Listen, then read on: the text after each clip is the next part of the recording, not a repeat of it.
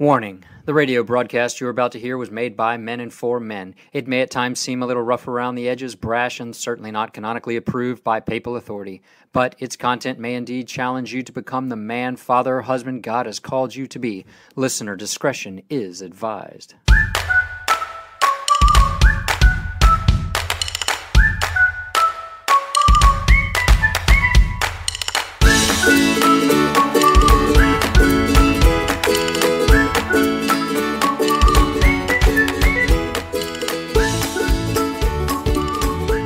Welcome to another week of The Obligation. My name is Jason Murphy. So glad you are here.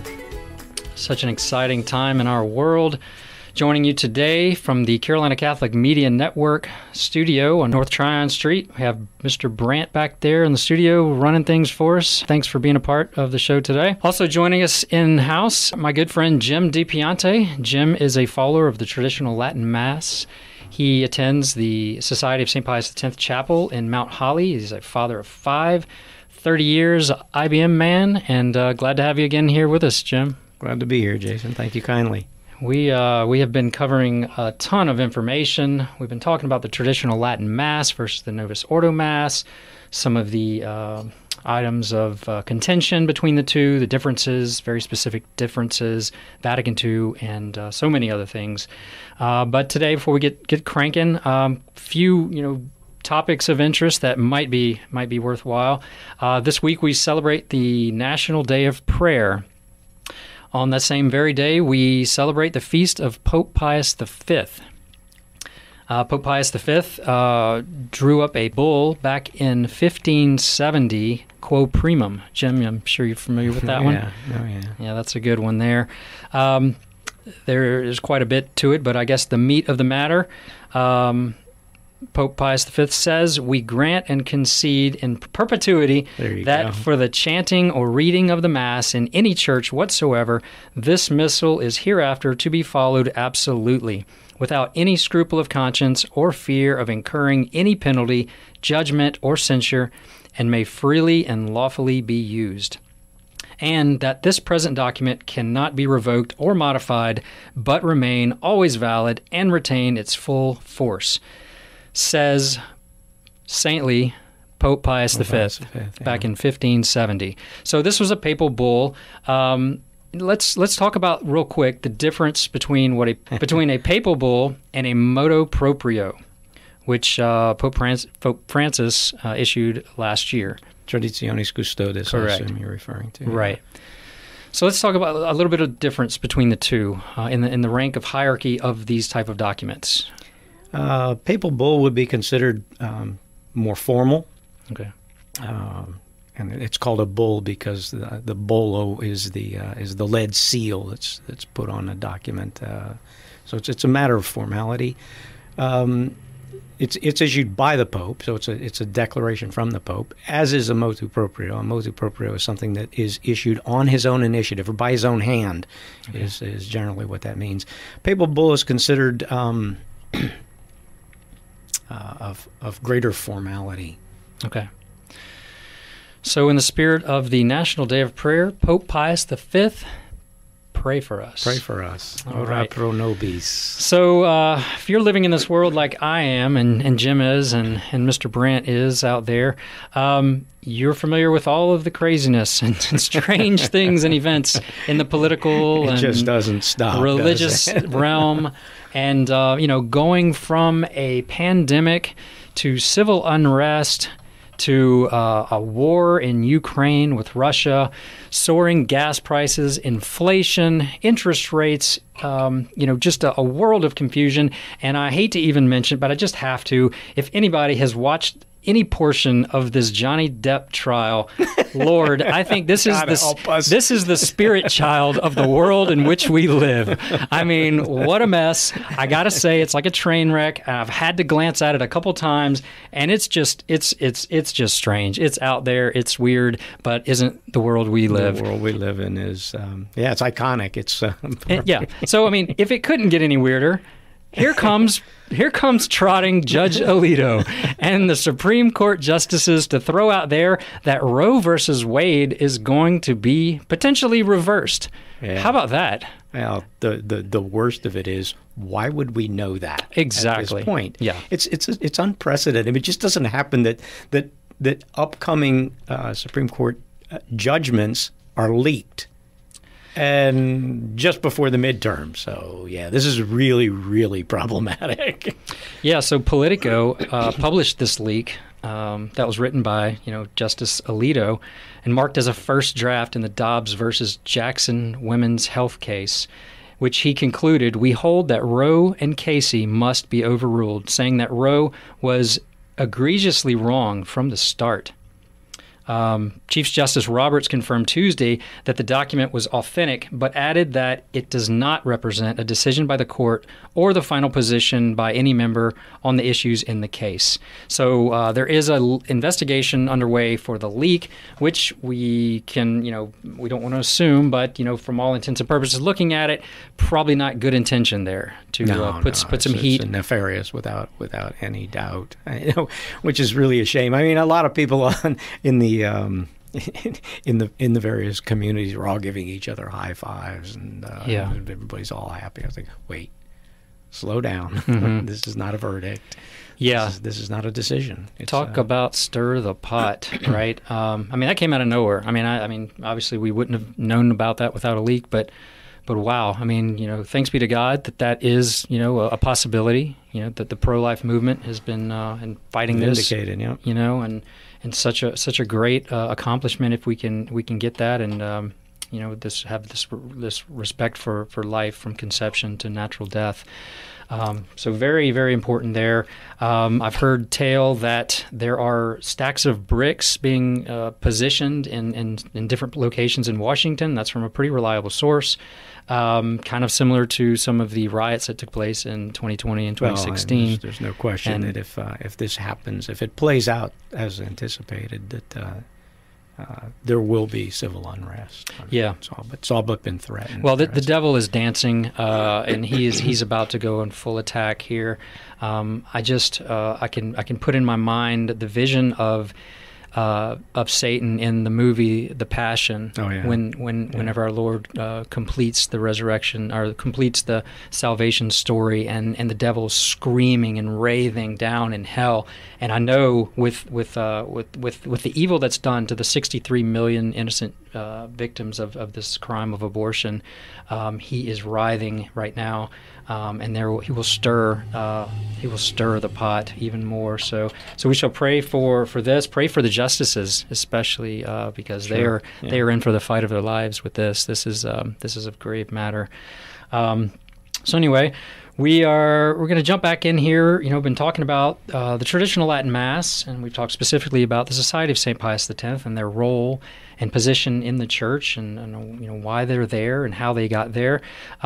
We've hinted around, about its founding with Archbishop Marcel Lefebvre, and thought that it would be important and pertinent to maybe jump in and learn a little bit about the man himself. Responsible for such a movement, and given now that we've seen with Traditionis Custodes and the removal of the rites to the traditional Latin Mass, we're seeing quite a homage being, I don't want to say homage paid, like they're worshiping, but I think there's a realization that, without him and without his work back in 1970, we may not have ever had this opportunity to defend the traditional Latin Mass. Right. So, Jim, if you could just give us a little history, tell us about the start and, what Archbishop's role was, when he became a priest, I think going back to 1929. Right. So I would say he was 24, I believe, when he was ordained. I'm pretty sure he was born in 1905. I'd just like to make one general observation. If Marcel Lefebvre were not associated with the traditional Latin Mass, founding the Society of St. Pius X, he would still... I'm sure that will result in his canonization eventually. Mm-hmm. But I think he would have been canonized in any case because he was an amazing, amazing man. He went straight from his education as a child and then as a young man into the seminary in France, and then to the French seminary in Rome. And he was ordained, and he was very quickly recognized as a brilliant man, a good leader, a good organizer, eventually found his way to the Holy Ghost Fathers and became their superior general in Africa. And I think he had authority over something like 18 provinces and is responsible for just thousands and thousands and thousands of conversions. I actually know a fellow here from North Carolina who is in South Carolina rather, who is French but grew up in Dakar. Okay. And was ordained as an infant, or was baptized as an infant by Marcel Lefebvre, wow. which is kind of pretty cool, by Father Marcel Lefebvre, if you can imagine. Wow. So he was marvelously successful as a missionary and as the Superior General of the Holy Ghost Fathers. He was considered the leader of what people characterize as the more conservative element of the fathers who went to the Second Vatican Council. He was considered an absolute expert and was highly regarded by John XXIII. Unfortunately, the traditional faction, if you will, of the Council Fathers was overwhelmed by the German bishop surprise. Yeah, goes around, comes around, and it was, the council was a terrible disappointment to him, and he began to make no question. He signed the council documents, but he had grave reservations about some of them, not all of them by any means. But he ended up speaking against certain of those documents. The Holy Ghost Fathers became unhappy with his being outspoken. So at some point he was no longer their superior. He was then 63 years of age. That would have been around 1969 or so, 68 or 69. He was no longer the superior of the Holy Ghost Fathers, and his intent was to retire. As now Archbishop, so he would be Archbishop Emeritus. A group of seminarians didn't give him that opportunity. So they came to him and said, Excellency, we have a problem. The seminary training we're receiving is not what it ought to be. Long story short, they prevailed upon him to found a seminary, gave him, some folks in Switzerland gave him what had been, no kidding, this is amazing, gave him what had been the kennels of, of a group of monks who trained St. Bernards. Oh, wow. in the Swiss Alps. So they were no longer doing that. And so this building, which had been the kennels and the monastery of these monks who trained St. Bernards to rescue people in the Alps, was given by the layman who then owned it to Marcel Lefebvre to create the seminary. He then, in 1970, in November, if I'm not mistaken, founded this society of St. Pius X, the priestly fraternity of St. Pius X, the purpose of which was simply to train men traditionally, to say the traditional Mass, to understand church teaching through a traditional lens. In other words, to remain Catholic, notwithstanding all that was going on around him. There's no question, no one questions the legitimacy of the founding of this priestly fraternity of St. Pius X. It is argued what it was founded as exactly. Was it a pious union, or is it founded as some other ecclesiastical entity? In 1975, the bishop that had authorized, so his bishop who had authorized the founding of this society, was replaced in the natural order of things, and the new bishop essentially suspended them. And so it began. And so it began. Before you go, real quick, why would you say he chose St. Pius X? Simply because Pius X wrote an encyclical, Pascendi, against the modernists. And his insights into modernism and the havoc that would wreak in the church were very prescient. And Pius X was Pope in what years? Do you remember? 1903 he became Pope.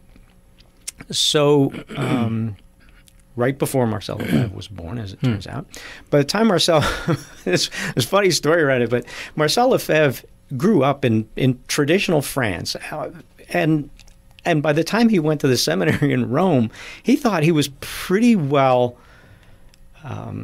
inoculated against modernism. But the rector of the seminary, when he got there, he said, the first thing I'm going to have to do with you, Marcel Lefebvre, is I'm going to have to undo your liberalism, which is kind of funny to think about. But he said he actually needed to get straightened out on some liberal tenets, such as separation of church and state. And so he said he had to have a lot of this undone.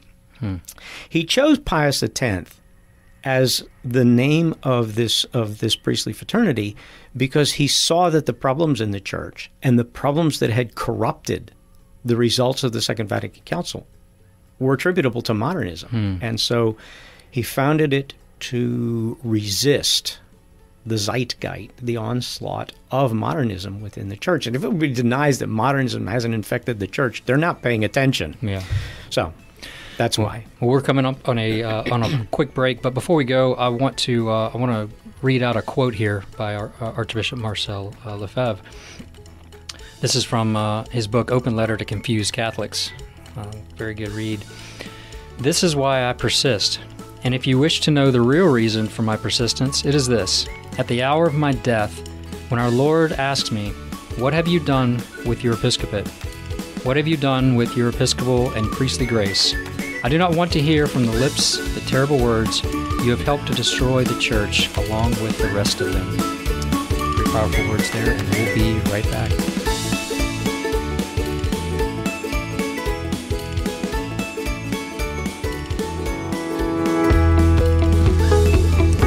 This is Jason Murphy for the Catholic Men's Conference of the Carolinas and the Obligation Radio Show here on the Carolina Catholic Media Network. Catholic Radio is live and on the air at AM 1270, broadcasting from Belmont, North Carolina to the Charlotte regional area. Carolina Catholic produces more local content than most Catholic radio stations across our country. Tune in on air, online, on demand, and anytime at www.carolinacatholic.org. Make sure to catch the 2022 Catholic Men's Conference of the Carolinas replays each Saturday afternoon starting at 3 p.m. You can catch Keith Nestor, Tim Staples, Dr. Ray Garundi, our own Dr. John Aquaviva, and find out what the buzz is all about for the Catholic Men's Conference of the Carolinas. Also, make sure to tune in to the featured men's shows on Carolina Catholic: Faith and Sport with Dr. John Aquaviva, airing on Mondays at 5 p.m. and on demand; The Remnant with Stephen Thomas, Bill Snyder, and Ray Haywood, airing on Saturdays at 5, and my show, The Obligation, which airs at 5 p.m. on Fridays. Catch all of these shows and more at AM 1270, on air, online, and over the app at www.carolinacatholic.org. Once again, this has been Jason Murphy. God bless, and Esto Vir.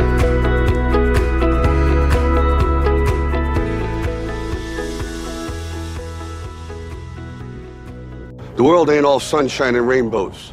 It's a very mean and nasty place, and I don't care how tough you are, it will beat you to your knees and keep you there permanently if you let it. You, me, or nobody is gonna hit as hard as life. But it ain't about how hard you hit. It's about how hard you can get hit and keep moving forward. How much you can take and keep moving forward. Hey everybody, my name's Bill Snyder. I'm one of the hosts of The Remnant, along with my good friends Stephen Thomas and Ray Haywood. And we are so very blessed to be able to broadcast this hard-hitting men's show on the Carolina Catholic Media Network every single Saturday at 5 o'clock p.m. This show offers perspective from 3 different generations of men, and we tackle tough topics. But the amazing thing is, while we're hard-hitting, we never leave you angry and always hungry for more. So I hope you listen to us. You can tune in a variety of ways, on air at 1270 a.m. in the Charlotte area. You can also follow, friend, and like us on social media. You'll be able to find our social media channels available to you by searching for Carolina Catholic Media Network. There's also a wonderful app on both the Apple and Google Play stores. You are able to download it. Just search for Carolina Catholic Media Network, and you will find us and our podcasted versions of the show right there in the app. We hope you tune in, and as we always say, may God bless you and your families.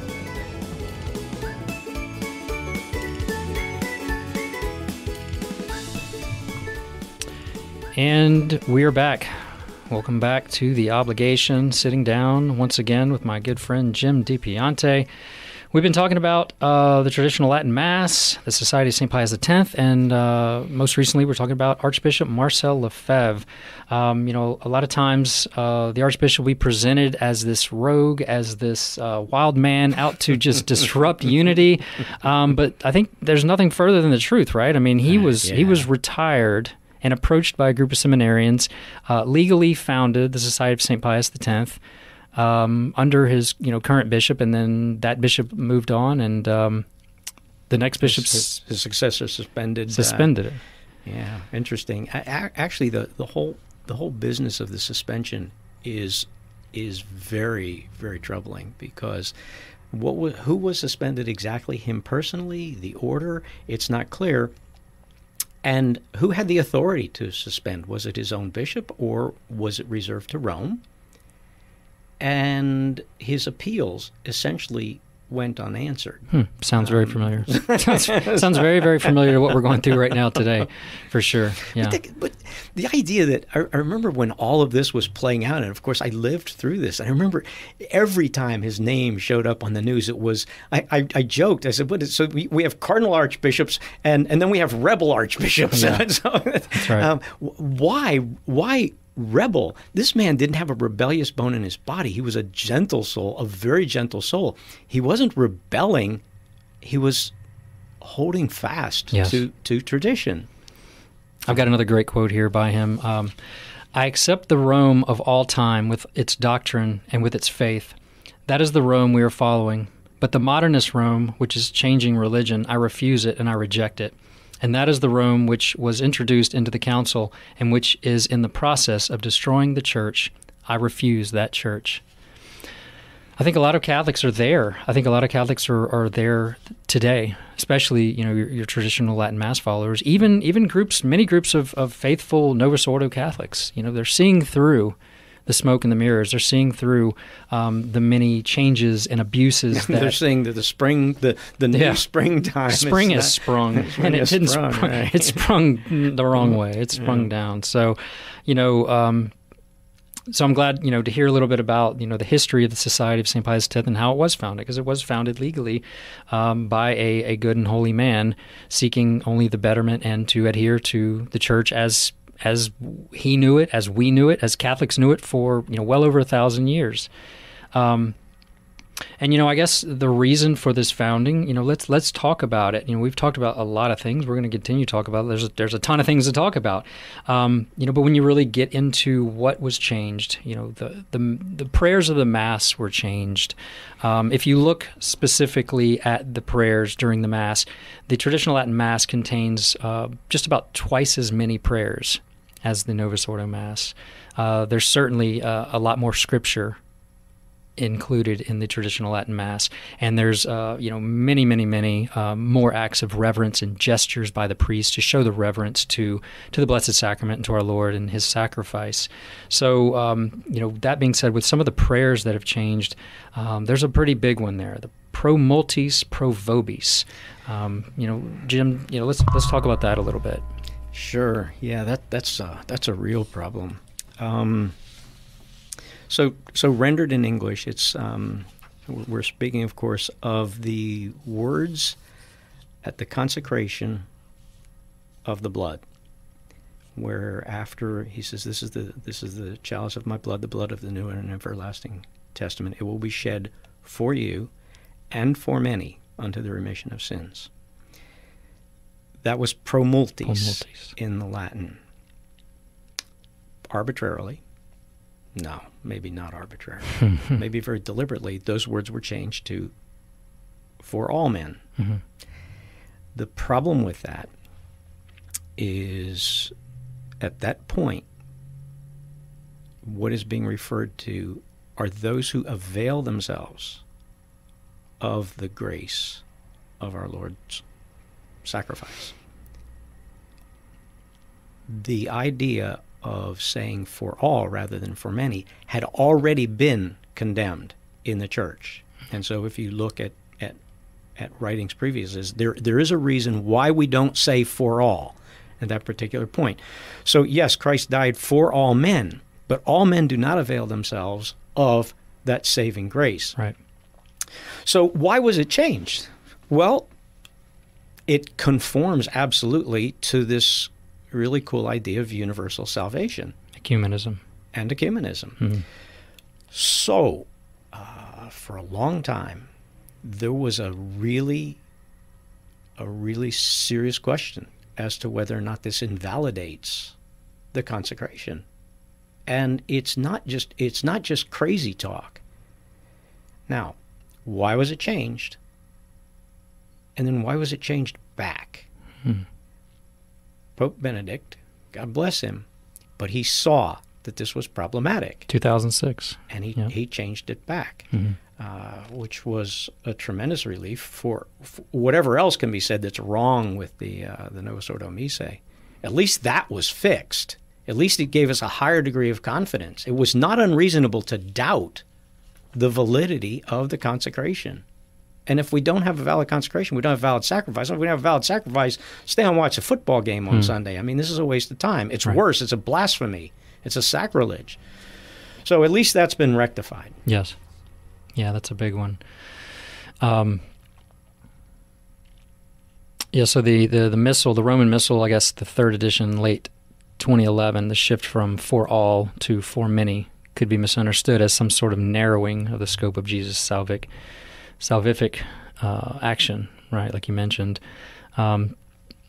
So what is happening to this text in other languages? Because that was a big question as well. My understanding is that in a very few languages it was never rendered incorrectly. But I do know certainly in some countries, or some dioceses within some countries, even though it's supposed to say now for many, as it's rendered in the vernacular, it's still rendered the equivalent of for all. Okay. So even notwithstanding that it's been fixed in the broad, in implementation, it's still not been fixed universally. Absolutely not. So so changes to prayers. That's one. We could have a whole show. We could have several shows on the prayer specifically.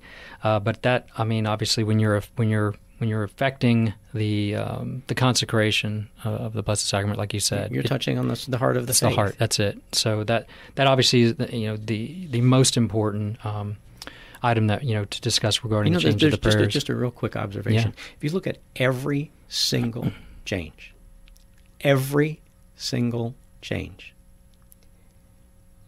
there's a correspondence between the change and the modernist agenda. Yes.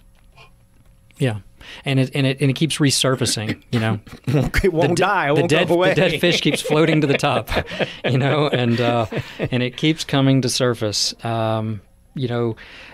I'm looking, I've been thinking about, all the changes. There's a couple we're going to talk about today. Obviously, communion in the hand, that's a big one. But before we get there, because that's a pretty big one, when I think about all the changes to the prayers, the changes to the Mass, the changes to the language, it seems like even if you changed all those things, but you didn't change the calendar, at least you would have continuity there with the feasts and what has been practiced for over 1,000 years. But even the calendar was wrecked. Why? Feasts were completely removed. Arbitrarily removed or changed. It makes no sense. It severs everything from our past then. I mean, the other changes, okay, I can if I can try to put my head around and say, okay, well, they want to be more ecumenical. They want to bring, the Protestant brothers in. They want it to be more welcoming, and some of the things may have been too solemn and too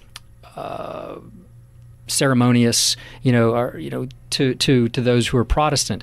Okay, good. I can kind of ride with you there. But when you sever yourself from everything historical, that's where I'm like, it's clear. It is very clear they were trying to establish a new liturgy. Why do we celebrate a saint's feast on a particular day? And the answer is very simple. What we're celebrating is their birthday.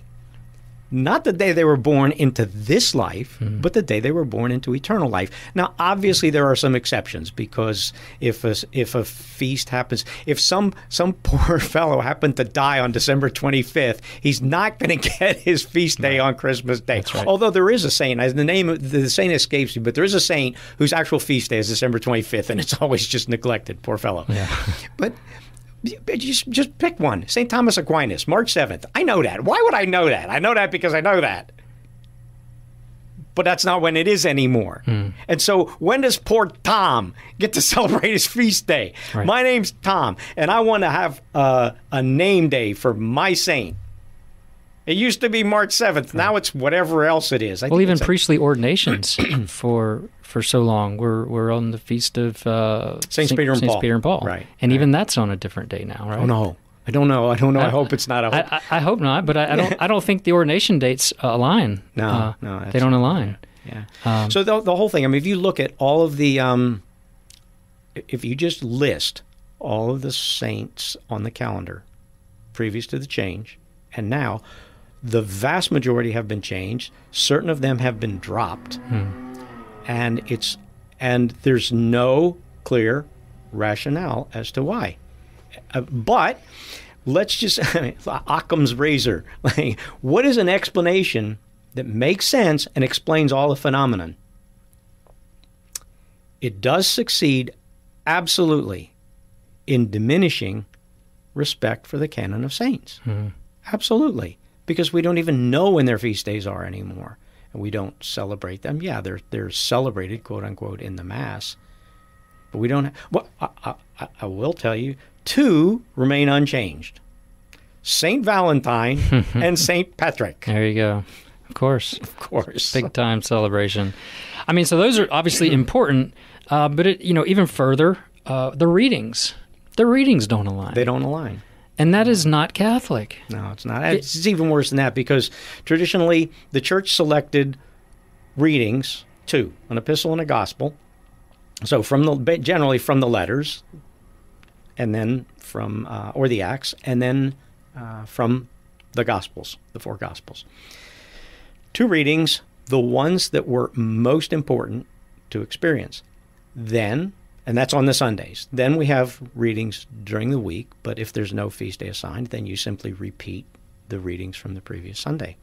Now we have this, and by the way, that was a cycle that repeated annually, and it was very, very closely tied to how we live out our lives through the year. Now we have this Looney Tunes 3-year cycle, which is impossible to keep up with, but the idea is we're going to hear more Scripture. The Catholic faith is not taught by hearing Scripture. It's taught by hearing the Church tell us about Scripture, not just reading it to us. Yes. So it's essentially a Protestant idea that we just have to listen. We just all listen to the Bible and we're going to figure all this out. No, the Catholic faith is in the Catechism, not Scripture. Yes, the Church teaches us based on what's Scripture, but it teaches us through the Catechism and through homilies, not directly through Scripture. That's a Protestant notion.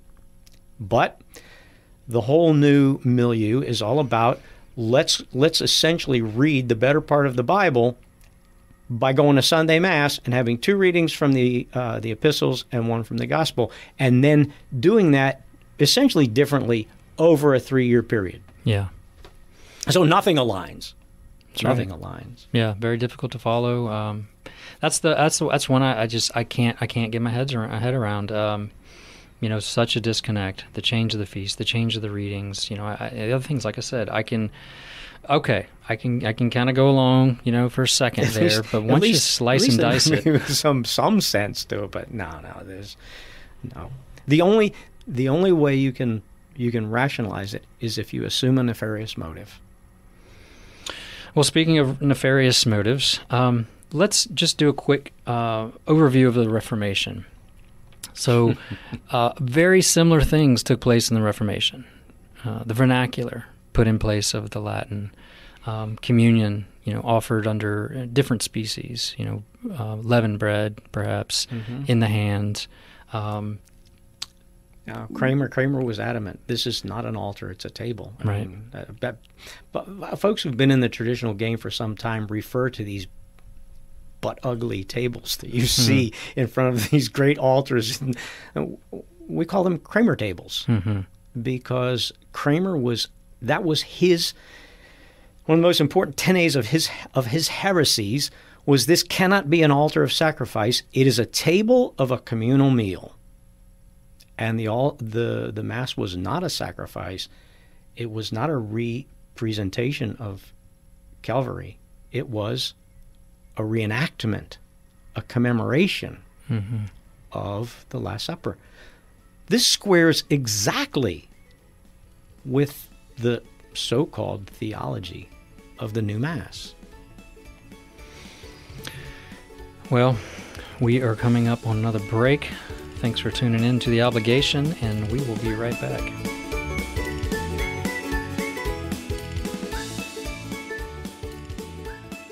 Did you know that 90% of older adults wish to stay in their home as they age? Aging in place has many benefits.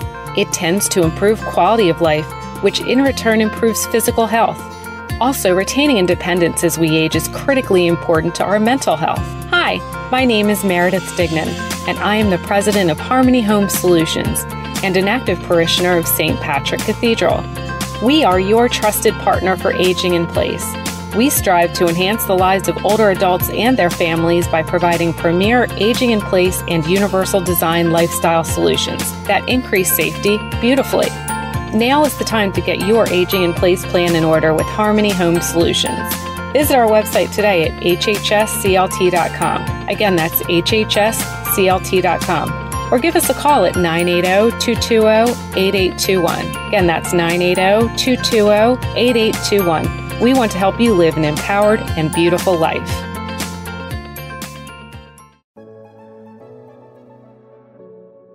"2022 is bringing many new and exciting changes to our Carolina Catholic Apostolate, built to communicate how to better learn, love, and live our Catholic faith. We begin with our name change to Carolina Catholic Media. This reflects the expanded scope of Carolina Catholic Radio to include the development of our podcast, streaming, social media, YouTube, and direct marketing platforms. 2022 is a very important year for the Catholic Church. As a result, Carolina Catholic Media will feature more local news, information, and conversation to reflect what's happening now and how it impacts our local Catholic community. Throughout the year, Carolina Catholic Media will showcase our Catholic schools and homeschools, the Charlotte Diocese 50th anniversary, and the 2-year worldwide synod process that begins on the diocesan level. We encourage you to get involved, join us, and catch the spirit. The Carolina Catholic Media Apostolate is a 501c3 nonprofit. We are 100% funded by you. Please consider a donation, monthly tithe, or business sponsorship to support our mission and vision to spread the truth of Jesus Christ and our Catholic faith across the Carolinas. Thank you for discerning a role in our apostolate. May God bless you abundantly.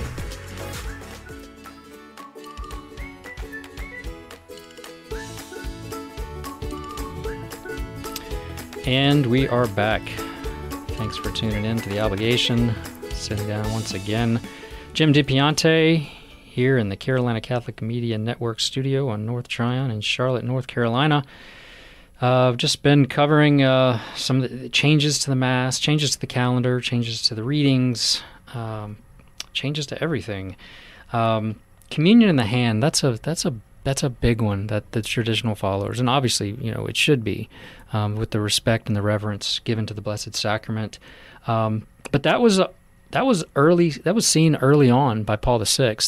as a problem, as a big problem. He to, recognized that. He even issued a document, Memoriale Domini, which was in 1969. So just on the cusps, coming off the cusp of just after. Recognizing that there were things going on. There was implementation and abuses already taking place with the Blessed Sacrament. And there's just a few lines here. He says, "Indeed, in certain communities and in certain places, this practice has been introduced without prior approval, having been requested of the Holy See, and at times without any attempt to prepare the faithful adequately. It also is true that in very ancient times they were allowed to take the Blessed Sacrament with them from the place where the Holy Sacrifice was celebrated, and this was principally so they would be able to give themselves viaticum in the case they had to face death for their family, for their faith." This was so a little different, I don't think any of us... The church is not stupid. I mean, this is amusing. So, the church made provisions for people to actually touch the Blessed Sacrament. Right. But you know what? Actually enshrined in the 1917 Code of Canon Law, actually, it was apparently a real problem. So if the priest should drop the host and it should fall onto a woman's where it would have been inappropriate for the priest to retrieve it, it was actually permitted for the priest to indicate to the woman that she should then take the Blessed Sacrament and consume it herself without his intervention. And it was very clear they did not then have to do an ablution. Well, that's a true story that happened to my mom one day at Mass. And she looked down and the priest looked down and he very politely said, "Please pick up the host." And she was mortified and he was mortified. But it was actually anticipated on why. Yeah. Look, the church is not stupid and the church has lived a big slice of life. Yeah. And so she's very practical. So to point to the fact that the early Christians, just to be clear, the early Christians also got eaten by lions. So if you're going to be like the early Christian, or you're ready to be eaten by breasts lions. cut off, not just the Blessed Sacrament falling on St. Agatha, St. Agatha in Sicily. That's right. So it's specious at best to say, well, the early Christians did this, so we should. First off, that's an invalid argument right off the bat, but they did it for a very different reason. Yeah. They did it to have the possibility to communicate if they should then be martyred. Mm-hmm. That's right. Okay, I'm good with that. Right. We can do that if we limit ourselves to that. So LifeSite News featured Dr. Peter Kwasniewski, I said it right, back in 2020, and this was to debunk myths around communion in the hands. That was because we had the bishops. Our bishops, God help them, with the pandemic and people concerned about the possibility of spreading disease. That's right. It seemed, in his point, that some of the bishops, were placing the physical, health of folks, ahead of that of the spiritual health, and by no communion on the tongue, canceling Mass, stating that groceries were essential, but the Mass was not. And we know that there are stories of saints who lived only on the Blessed Sacrament, so that could be debated there. But in regards to the argument about communion in the hands, and folks may say, "Oh, well, the Church did it before." Well, the Church did do it in early times, only under very strict circumstances, and it wasn't done, where these days it's instructed that the left hand would be over the right hand, and then you would take it with the right hand and consume. The right hand would have been over the left, and then there would have been a very profound bow. And like some of the Orthodox churches, you would bend down to it. You wouldn't lift the host up to yourself. You would bow down to the host, and then you would consume it by licking it. Putting your tongue directly on it, and then you would lick your hands. And it wasn't casual. It wasn't just kind of casual where one hand's in the pocket and one hand's out, or one hand's holding the baby, and just it was very strict. And it was changed quickly, but to reintroduce it, with Vatican II and what came along with that, that goes contrary to at least 1,000 years of tradition of communion on the tongue. Of course, there's you have the issue of particles being lost if the host is dropped. And I mean, I know I've heard stories where you cut the carpet. The priest would come and cut the carpet out if a proper ablution couldn't be done, where it was dropped. And again, and above that, the priest's hands are consecrated. The faithful's hands are not consecrated, and that's another thing. So the communion in the hands, that argument can be defeated with showing 1,000 years of continuity of it not being. I one time was training altar boys and trying to show them how to use the patent, which of course is the little plate there that the altar boy would hold under the chin of the communicant or under their hands if it's in the Novus Ordo. And so that they could better understand, we did a little science test, and I took one of the wafers, obviously not consecrated, and I dropped it on the counter, and I said, I picked up the wafer, and I showed them. I said, what do you see on there? You see little particles. I said, well, if this was a consecrated host, that would be our Lord. And if that was done on the floor, then you can imagine, our Lord is there, and he'd be, walked on and disrespected, or if it was in the hand and you stuck in your pocket, or you gave Joe a high five after Mass, our Lord is just, kind of not being very reverently attended to. And so they understood that because they could see it. I mean, it's one thing to talk about it, but when you actually take that, if you take a Ritz cracker and you drop it on your counter, you're going to have crumbs. And every part of that crumb is the same. The body, blood, soul, and divinity. Just like every part of the crumb is still a Ritz cracker. It's still part of the Ritz cracker. It still has all the elements of the Ritz cracker. And interestingly... in a physical, not even spiritually speaking. So Right. And interestingly, in fact, particles actually persist as being the Blessed Sacrament long past the host that we consume. That's because generally the Church has said... 10, 15 minutes, it ceases to be what it was. It's no longer, now it's a part of us physically. Right. So that bread now ceases to be bread, and so it ceases to be also the body of Christ. Whereas any particles that happen to fall, they remain. I once had a priest, Father Tom Scott. You may have heard. I do. He genuflected to me after Mass. I served Mass for him, and he was always joking. But I mean, he was being serious, yet he was joking, acknowledging the fact that I had just consumed our Lord as well. And he genuflected to me before he left the sacristy that day. That's beautiful. That was a beautiful kind of image, right? It is, just acknowledging Christ in me as as we acknowledged that our Lord was there on the altar and we consumed him. So. Kind of, made an impression on me, made me think a little further that, especially, we receive at church, and of course we fight our way out of the parking lots or whatever may be, to remember that our Lord. As now tabernacles. That's right. We go out. So, really real quick back to this document from Paul VI. Paul VI, yeah. So he says, this method of distributing Holy Communion must be retained, speaking of on the tongue, taking the present situation of the Church in the entire world into account, not merely because it has many centuries of tradition behind it, but especially because it expresses the faithful's reverence for the Eucharist.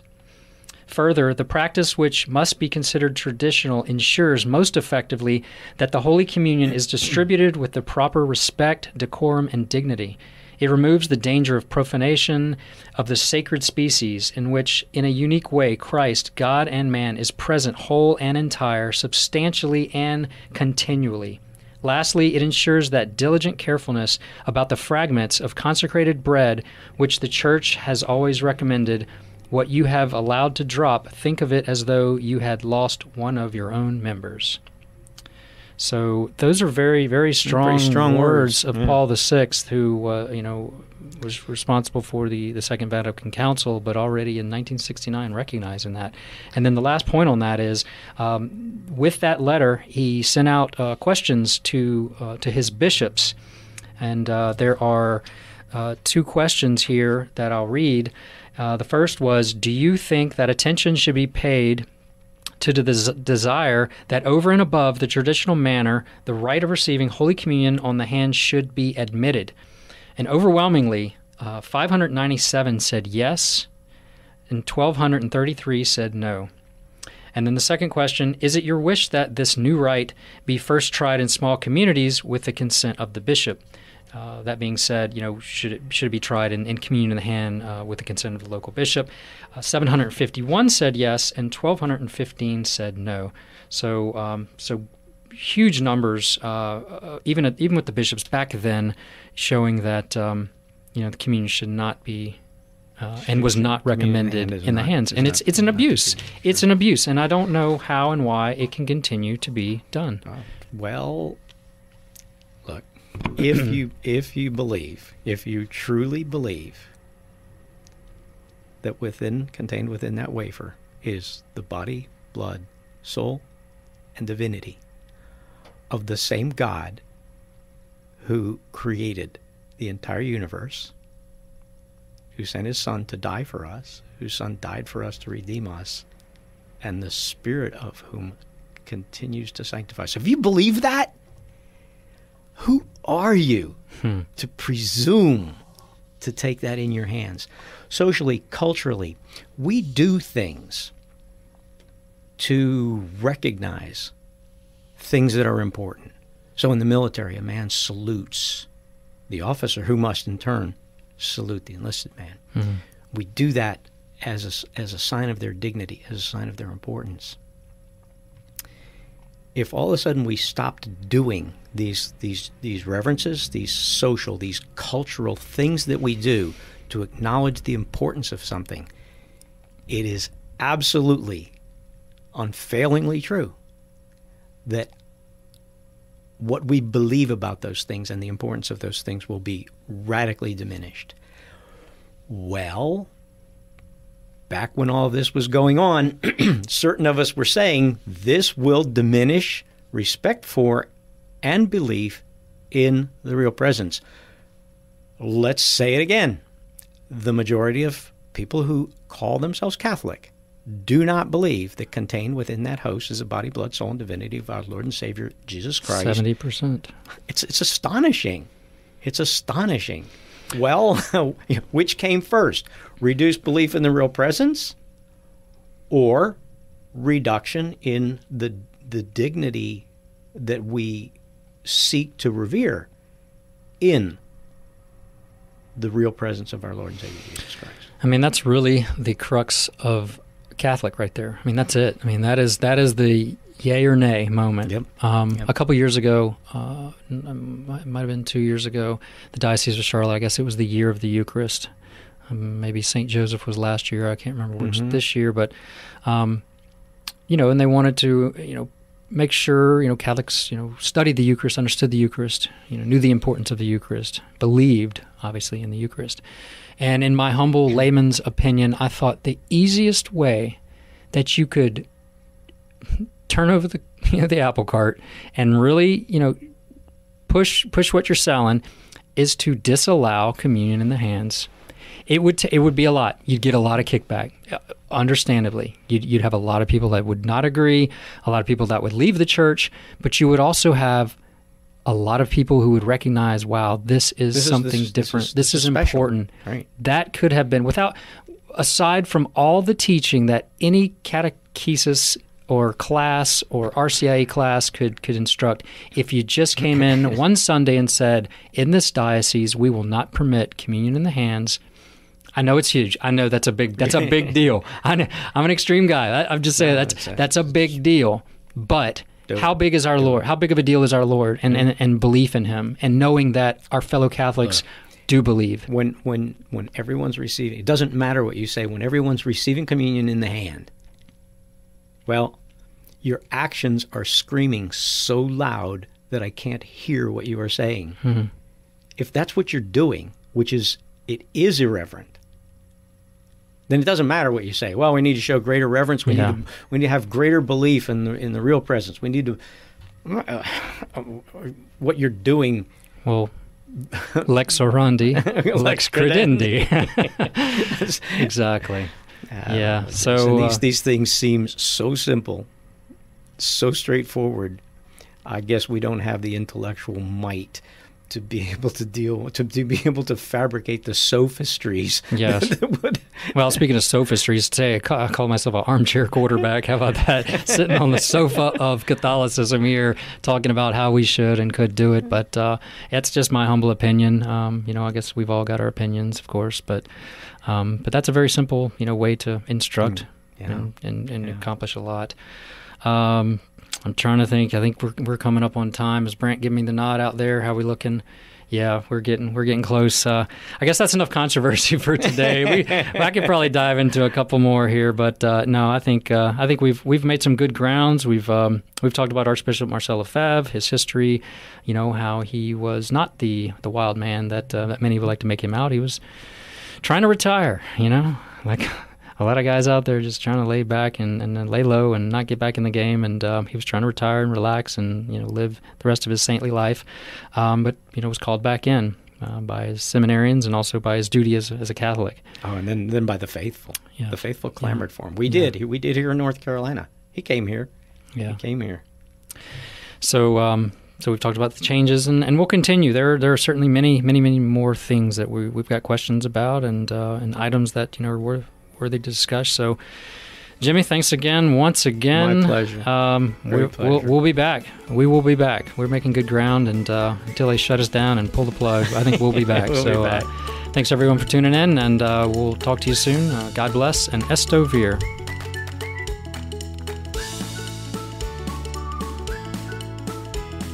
If you enjoyed this episode and have any questions or comments or would like to come on the show and discuss your faith walk or any issue regarding the Catholic Church, send us an email at feedback@theobligationshow.com. You can also catch all of our previous episodes and all of the shows of Carolina Catholic Media at www.carolinacatolic.org. Click that donate button and we'd greatly appreciate it. There are also many opportunities to sponsor the show, the radio station, and the Catholic Men's Conference. Join Sensus Fidelium, Harmony Home Solutions, and Wallach Investments, who have pledged their funds to help keep Catholic radio on the air and relevant. Sensus Fidelium is a collection of Catholic homilies, apologetic videos, and other resources to grow in one true faith. They can be found online at www.sensusfidelium.com. Wallach Investment, LLC is a strategic moral investing firm committed to placing their clients' interests ahead of their own. Their mission is to be a force of good in their relationships to make the most of their clients' investment, giving them the time and confidence to pursue their mission. Contact Daniel Wallach at www.wallachinvestments.com for more information. For the Obligation Radio Show, the Catholic Men's Conference of the Carolinas, and the Carolina Media Network, my name is Jason Murphy. God bless, and Esto Vir.